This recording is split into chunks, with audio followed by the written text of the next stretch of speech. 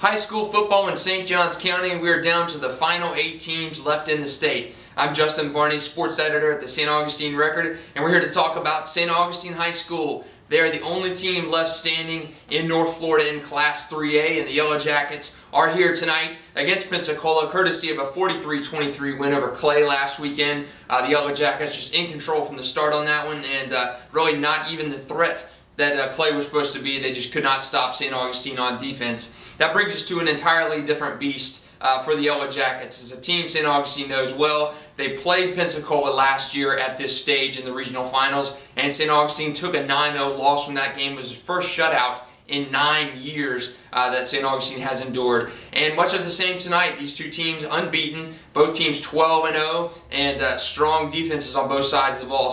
Pensacola giving up teams just 5.1 points a game, just a monster on the defensive side of the ball. The Tigers are. They won the Class 3A state championship last season.